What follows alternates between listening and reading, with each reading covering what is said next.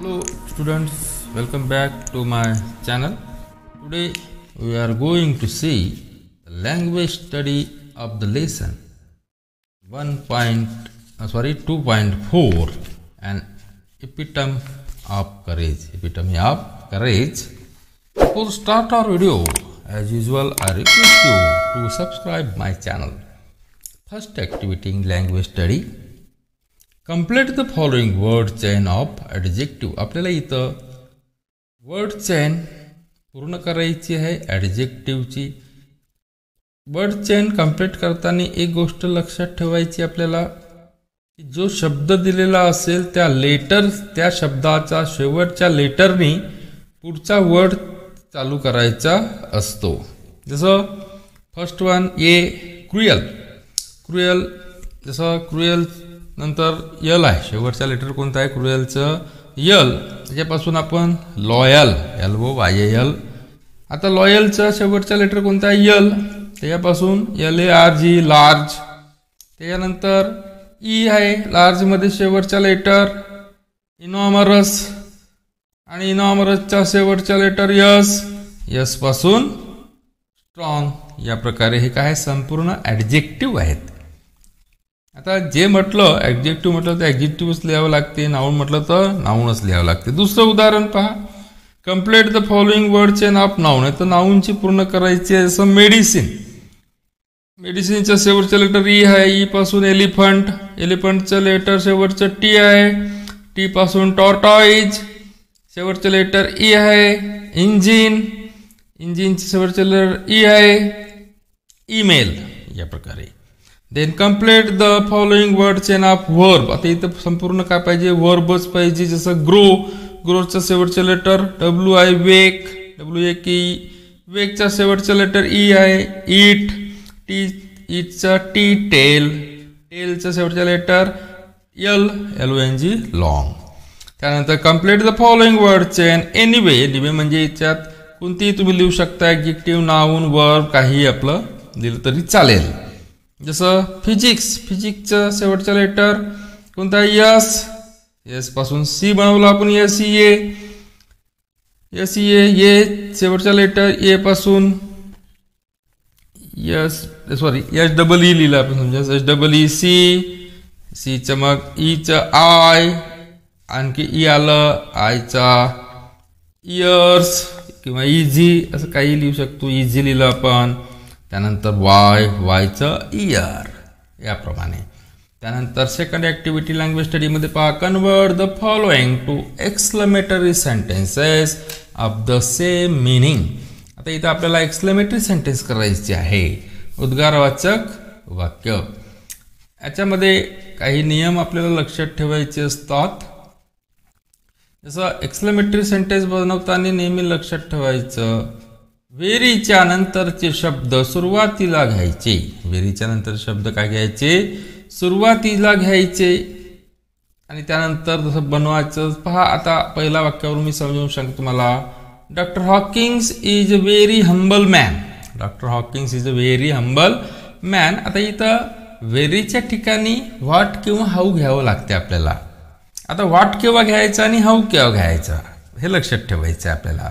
What केव्हा घ्यायचं जेव्हा वाक्यामध्ये नाऊन आणि ॲडजेक्टिव्ह, नाम आणि विशेषण हे एकत्र आले असतील. जसं हंबल मॅन एकत्र आलेलं आहे, तर इथं काय घ्यायचं व्हेरीच्या ठिकाणी व्हॉट घ्यायचं.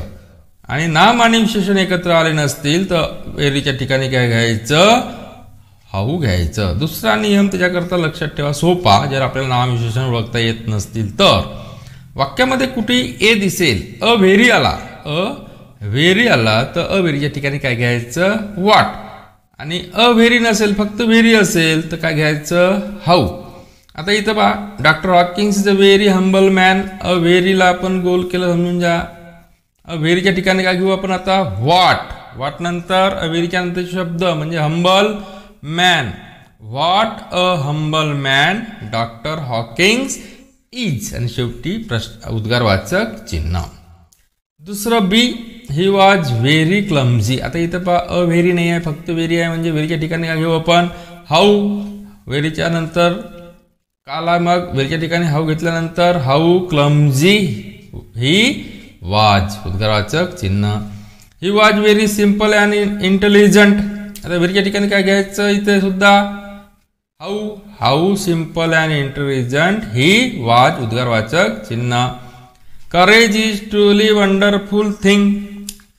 आता पहा आहे ट्रूली आहे ना ट्रूली. आता इथं आहे म्हणून काय घेऊ आपण what a wonderful thing courage is उद्गारवाचक चिन्ह. त्यानंतर बी activity. Convert the following to interrogative sentence. Interrogative form म्हणजे आपल्याला क्वेश्चन फॉर्ममध्ये वाक्य तयार करायचे आहे. पहिलं वाक्य the prognosis was bad. The prognosis was bad.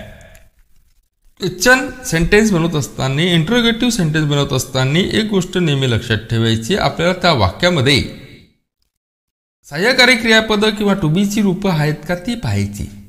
ती असेल तर बनवायला सोपी जाते. ती नसतील तर आपल्याला उसनवारी घ्यावी लागते. ते कसं घ्यायचं ते पाहू आपण आता.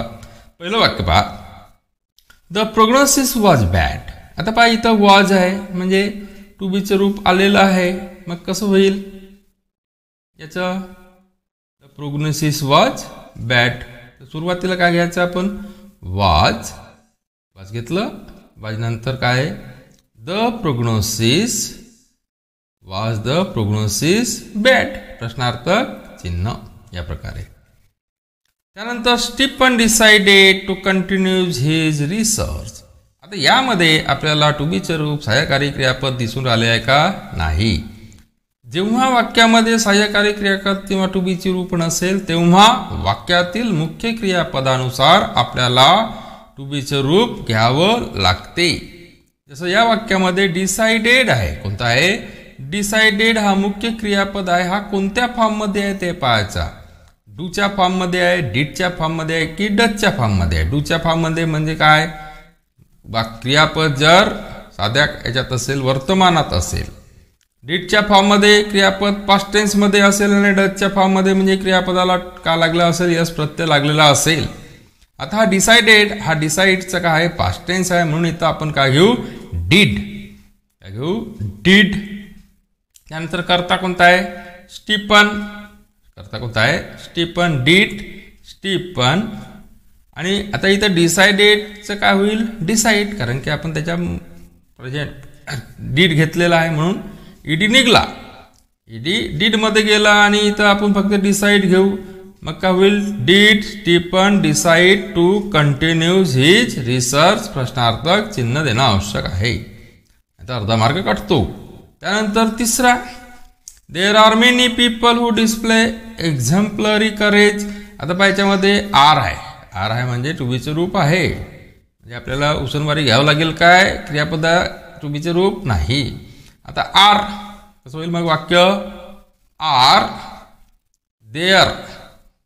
देअर काय करता आर देअर मेनी पीपल हा सगळं करताय. R there many people who display एक्झम्पलरी courage प्रश्नार्थक चिन्ह. त्यानंतर his mind wood Zoar up in to space like light. आता याच्यामध्ये वूड आलेला आहे. वूड आलेला आहे म्हणून कसं होईल मग wood his mind Zoar up in to space like light प्रश्नार्थक चिन्ह. या प्रकारे मित्रांनो आजच्या व्हिडिओमध्ये आपण 3 ग्रामरचे लँग्वेज स्टडीमध्ये मुख्य भाग पाहिलेला आहे की चेन वर्ड चेन ती महत्त्वाची असते. ती परीक्षेमध्ये येत असते. इंट्रोगेटिव्ह सेंटेन्स एक्सक्लेमेटरी सेंटेन्स ही परीक्षेमध्ये येत असते. त्यामुळे व्हिडिओ पुन्हा पुन्हा पाहून आपल्या बुकात लिहून घ्या आणि याची प्रॅक्टिस करा आणि व्हिडिओला लाईक करा. धन्यवाद.